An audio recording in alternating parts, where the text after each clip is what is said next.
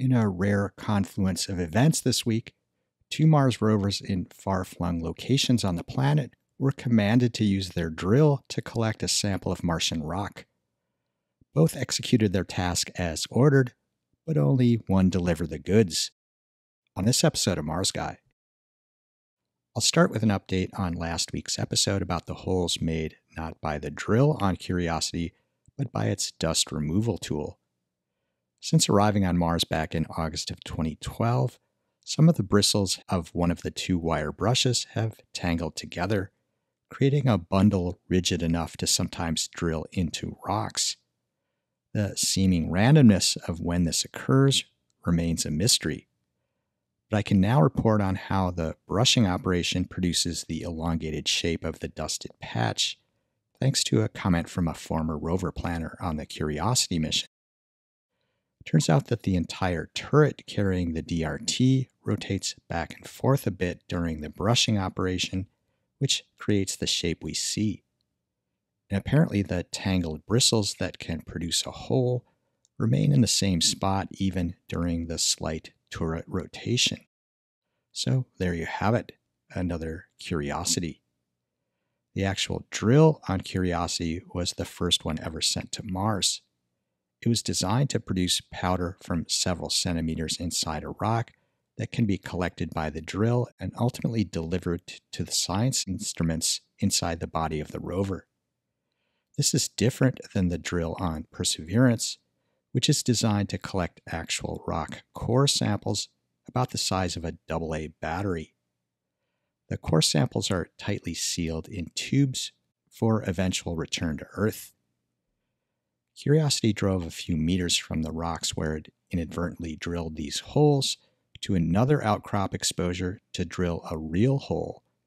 Here's Mars Guy for scale. This outcrop has fewer fractures and less debris cover than the previous one. Interestingly, the brushing operation here did not produce a hole despite what looks to be a very similar rock type as the previous one with a hole, including the whitish veins. The drilling operation proceeded without any issues, relying on the now standard use of its arm to drive the drill downward after the drive mechanism on the drill itself failed about 4 years into the mission. Here's how the hole looked to the Molly camera. You can see that it's in the same spot that was originally brushed with the DRT. The pile of drill tailings has an interesting collection of chunky bits that, in one prominent case, preserves the curvature of the hole that it came from.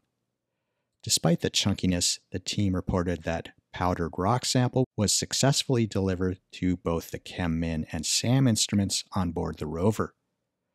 While this was going on in Gale Crater, about 3,700 kilometers away in Jezero Crater, Perseverance has been exploring some interesting rocks on the outer edge of the crater rim. This is another great example of rocks with the remarkable purplish coating that's been seen in many places since the beginning of the mission.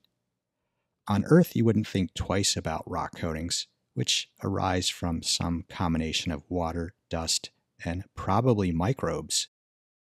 On Mars, the water part of that combination is exceedingly rare in the current environment, and microbes, they're the holy grail of Mars exploration. Perseverance used its fully functioning drill to core into a slab of this rock, but the slab appears to have shattered under the forces produced by the rotary percussive drilling operation. At multiple steps along the way, the drill shifts and moves dramatically, causing even the rover to move a bit. After less than 7 minutes of what usually takes more than 20 minutes, the drilling stopped, presumably when Perseverance detected problems. And that's how things stand at the time of posting this episode. The drill has not been retracted, and it's not clear if a sample has been obtained.